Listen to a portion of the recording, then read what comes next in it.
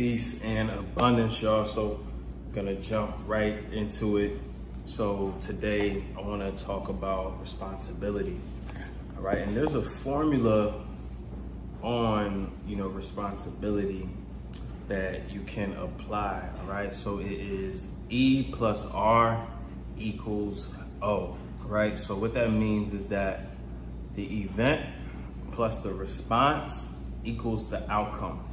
All right, so I'm gonna look at some of this real quick. It says the basic idea is that every outcome you experience in life, whether it is success or failure, wealth or poverty, health or illness, intimacy or estrangement, joy or frustration, is the result of how you have responded to an earlier event or events in your life.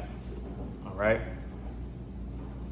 Now, if you don't like the outcomes you are currently getting, there are two basic choices you can make, right? You can blame the event for your lack of results. In other words, you can blame the economy, the weather, the lack of money, your lack of education, racism, gender bias, the current administration, your parents. All right, there's a long list of things that you can blame. When you're not getting the outcomes that you want, you can blame the event. Remember, event plus response equals outcome. All right. Now, blaming does not do any good for you, for the person you're blaming, for anybody that is involved with the situation or circumstance. Right? I've heard before that, fault and responsibility are two different things. All right. In life, something may be somebody else's fault. You could have the opportunity to blame that person, but at the end of the day, your life is your responsibility. So you have to take as much responsibility, as much accountability as possible in order to move on from that situation, improve the situation. Because when you don't take responsibility, you're basically taking on the identity of a victim. And as a victim, that means that you don't have ability to change the outcome. You have no power in the situation. And if you walk around having that victim mentality, you'll never be able to make the necessary changes in your life that you need to in order to change the results and the outcomes that you have. All right? So that's one course of action that a lot of people usually take, is they just resort to blaming. Right? They resort to blaming whoever is involved, anybody but themselves, to remove all responsibility and accountability.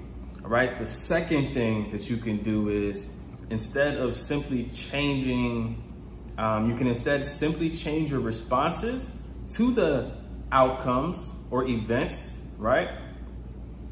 And let me repeat that. You can instead simply change your responses to the events, the way things are, until you get the outcomes you want. All right. So you can change your thinking, change your communication, change the pictures you hold in your head, right? And change your behavior, the things that you do.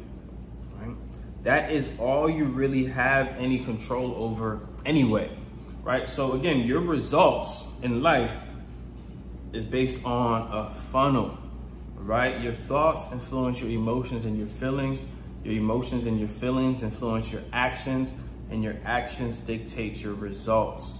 All right? So no part of that funnel is based on responsibility. It's taking responsibility for the way that you're thinking, taking responsibility for the way that you're feeling, taking responsibility for your actions, and based on those results, going back and making the necessary adjustments that you need to make in order to get the results and the outcomes that you want.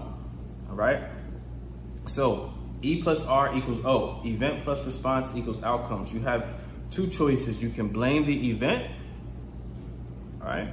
You can find a reason to blame, find something to blame other than yourself, or you can change your response. Right? What are you going to do about it?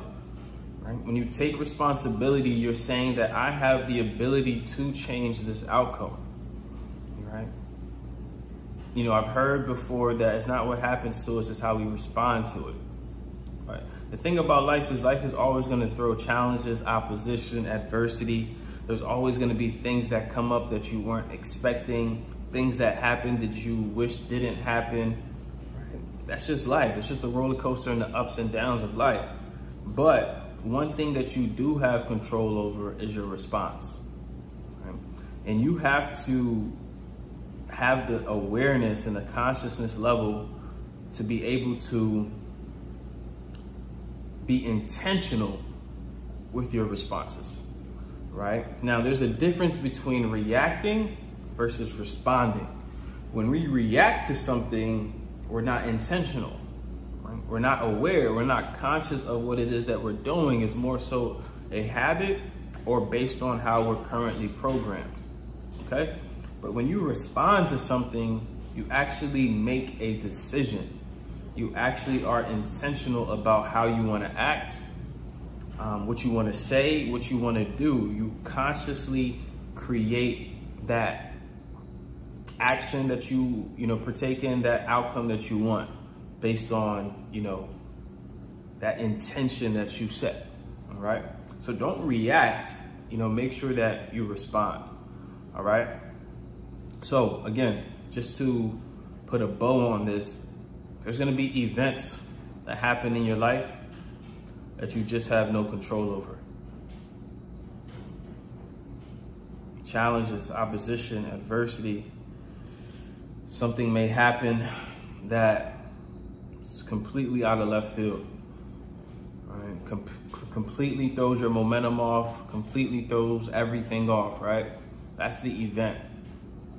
Now, you have two options. You could blame, you could find a reason to blame, you could be a victim, or you could take responsibility for it, choose a difference in how you respond, create a plan of action, be intentional with the action steps that you decide to take, be intentional with the way that you're thinking, be intentional with now setting your sights on the outcome that you desire, right? And respond to the situation correctly so you can then produce the outcome that you want. All right, y'all. So event plus response equals outcome.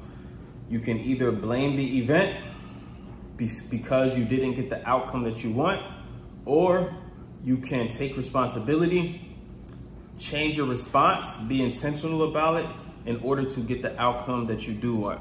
All right. If you found value from this, you make sure you like, comment, subscribe, hit the notification bell, follow me on Instagram at MJ the Mastermind. And if you're a high performer looking to maximize your personal and financial growth, make sure you reach out to me. Make sure you follow the channel. We're going to be posting a lot more on the topic of mindset, personal development, and just growing mentally, spiritually, and financially. All right. So stay tuned. Peace.